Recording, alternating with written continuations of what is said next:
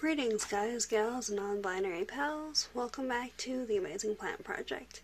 My name's Kate, and today's kind of a PSA about the whole COVID-19 situation. Now, I know a lot of people use plant-based medicines and supplements and things. So do I. I tend to not have that much faith in medical professionals, as it were, just because there's a history there. That being said, I cannot stress enough how much this is one of those times that, regardless of anything else, listen to what the medical professionals say. If you are asymptomatic, or if you're completely fine, go right on ahead, take whatever immune boosting things that you usually do. Echinacea really doesn't work for me, but it works for a lot of people. Turmeric is really good, but if you have like gastrointestinal issues, not that great. You might need to ration it. But there's a lot of things that are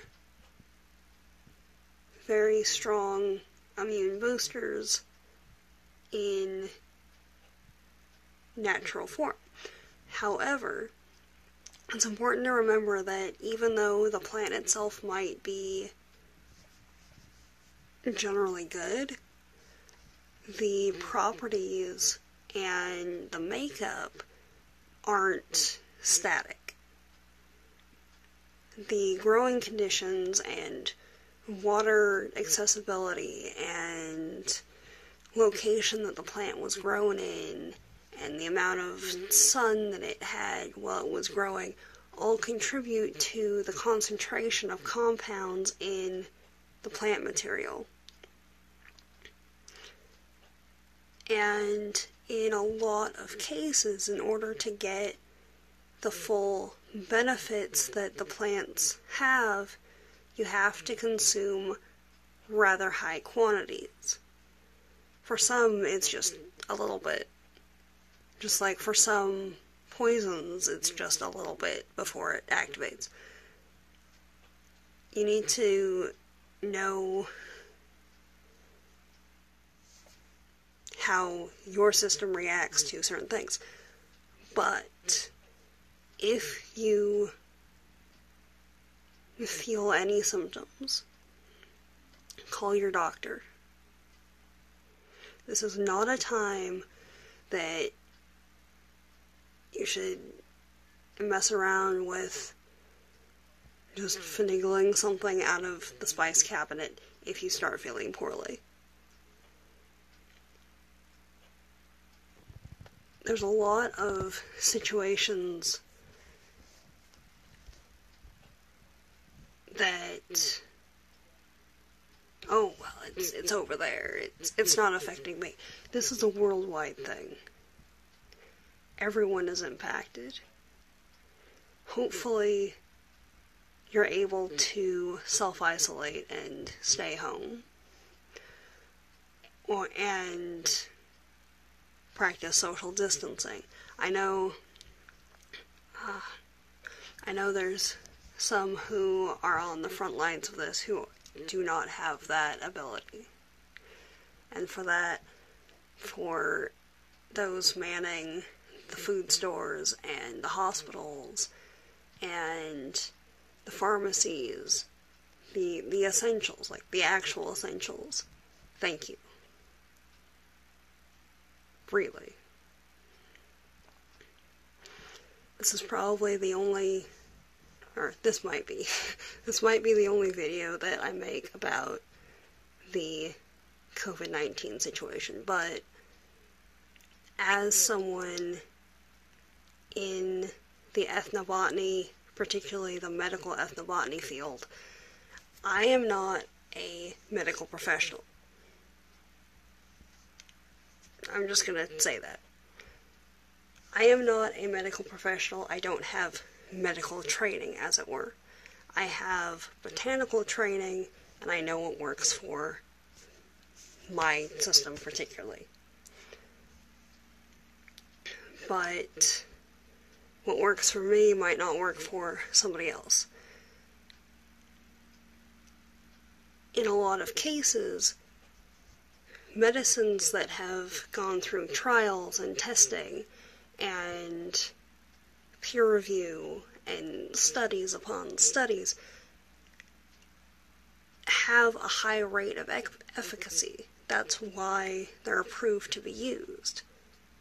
Yes, there are issues sometimes, but that's why they're approved to be used.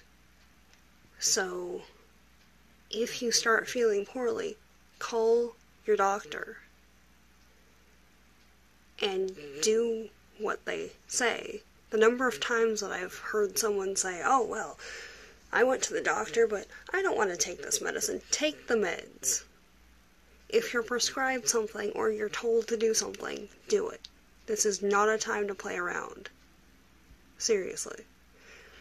If the supplements that you take don't counteract with the meds that you need, or whatever it is that you're told to do, and you have clearance from the doctors that you work with to continue taking them, go for it. A lot of times, medication can lower the vitality of gut bacteria or what have you, so probiotics and vitamins and stuff usually help with that. But sometimes they interact negatively with whatever the medication is. So keep that in mind. But do what your doctor says. As much as I'm a fan of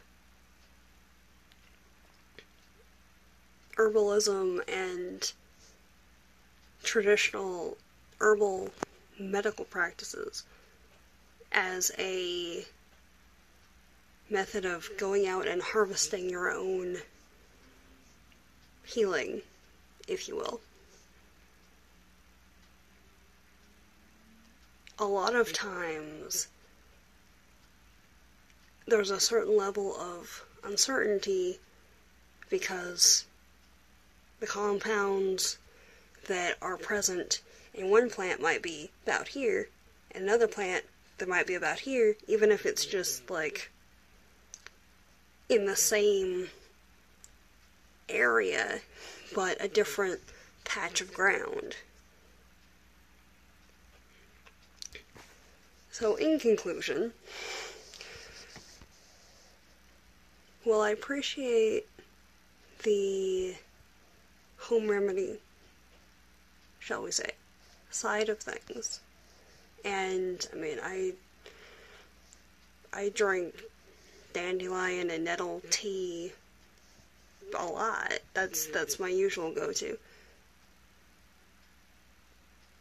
If you start feeling like there's an issue, self-isolate and stick yourself in quarantine even more than you already are, and call a medical professional to see what you need to do next. It might not be COVID-19. It might just be a cold or the flu, or you had an allergic reaction to pollen or something, because that's happening now too. But this is not a time to play around with what ifs and go on the assumption that everyone's fine. Alright. There's more videos coming out in the very near future. I'll probably have something up tomorrow and whatnot. starting a new little mini-series called Botany Bites. That's kind of a spin-off of the botany snippets that didn't quite take off from a couple months ago, so there's that. But yeah, just when you're dealing with your health and the health of those around you, because this is a very, very communicable disease. Very much.